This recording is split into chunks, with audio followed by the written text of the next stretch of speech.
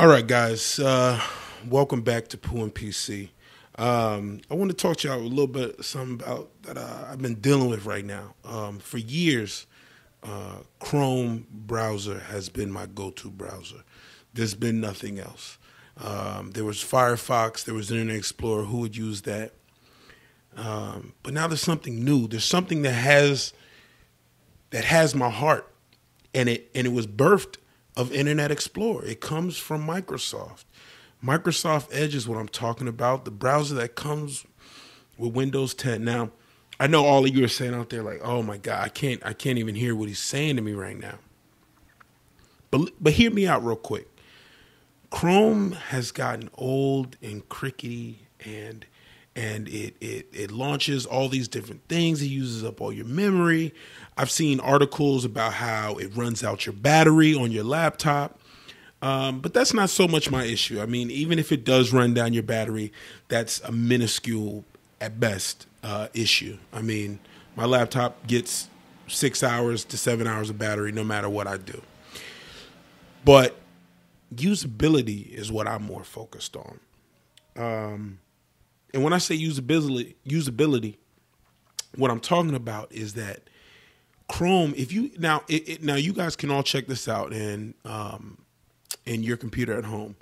But if you go into Chrome, if you go into Control Alt Delete and you look at your open applications, Chrome is going to have 6, 7 different things open, depending on how many extensions and all those different things. And it's annoying because every time you turn off the computer, it says, "Oh, Google's still open." And that shit was bugging me. And I was like, what the fuck is that? So I go in to my task manager and I realize, there's different extensions or different things still open, or Google Play Music or whatever it is still open. And it's giving me a message when I restart or turn off my computer every night. And it was getting on my fucking nerves. So I start playing around with Edge browser recently, and I'm like, yo, wait a second. This shit is pretty smooth. Like, I don't have the problems of shit not loading, the Flash player going bad and having to reload shit every fucking time. I watch a lot of anime, and you guys know those sites have nothing but like porno ads and like all this different stuff. And I'm like, dude, can I just watch my fucking Pokemon XY or what? I don't actually watch Pokemon XY, but you know what I'm saying. One Piece. Can I watch my One Piece without having to get an ad for Madison, whoever, wild butt sex? Like, I'm not for that. No, I do watch porno, but you know what I'm trying to say. I was watching the anime. So I started using Edge browser because I wasn't getting all those Flash player drop-offs. But then I'm messing around with the settings trying to set up my bookmarks from Chrome browser. So I have everything that I usually look at, pulled right over. And then I realized that they got extensions. There are extensions in Edge browser the way they are in Chrome browser. And the main extension that I needed to get first thing was ABP, was, to block all of the ads that you get. And that's like everybody, that's the first thing you download when you get Chrome browser.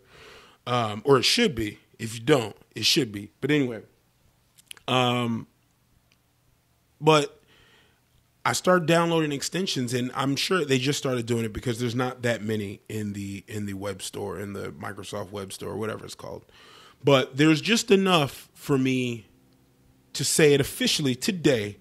I'm making the switch to Edge browser. Now, am I going to delete Chrome off my computer? No, I always got to have Chrome, just in case. But what I'm telling you is that for most things, Edge is A-okay. Now, I'm going to give you another scenario where Edge is great. When I'm signing in, now, okay, so my parents have, and I know a lot of you out there do this. Don't try and make me feel like I'm the only one. But my parents have DirecTV at the crib, at the big house, as I call it. And they got lots of money. I'm a young, up and coming. I ain't got $200 a month to pay for DirecTV, but they have Showtime and HBO and Stars and all. They like their stations, so they have all those things. So now I am able to access those stations on their internet sites so that I can watch those things. If you're not doing that, that's the hustle. If you're a millennial, if you're a 30-something, 20-something, whatever, you need to be signing on to your parents' joints and using that $150 they paying for Fios or for Xfinity, whatever it is you got at home, and be signing on at your house, your apartment, whatever it is, and using that up, because you can do that. But either way, in Chrome, you know, sometimes an ad will come up, like especially in like Hulu, like an ad will come up and Chrome starts acting funny. It's like Chrome is like, I'm not gonna play that shit at all. In Edge browser, I don't have those issues. I noticed it when I was watching Stars. I love Power. I think that's a great fucking show. And Stars would not load on Chrome, but it would load on Edge. And that's where I officially had to give it to Edge. It's very smooth, it's very light. When you go into your task manager, you see one app in there for Edge, and that's it. And it's a beautiful thing. I just wanted to get that off my chest, you know what I'm saying? I'm a grind my gear kind of guy, you know what I'm saying? Stuff frustrates me, and I gotta get it off my chest. So I wanted to share that with y'all.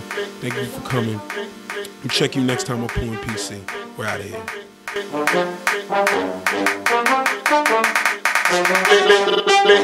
She have talked to me, and me have talked to she.